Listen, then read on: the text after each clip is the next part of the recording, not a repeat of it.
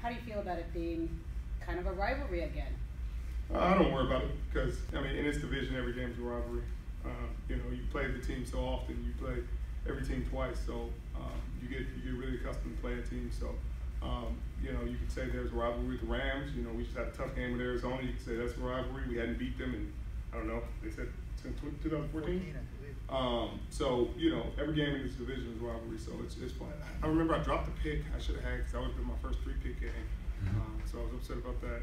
And then I got player of the game, and they let us eat turkey. Well, Joe said it probably pissed him off more than the actual score was seeing you out there chomping on that turkey leg. Well, maybe that was the problem that year.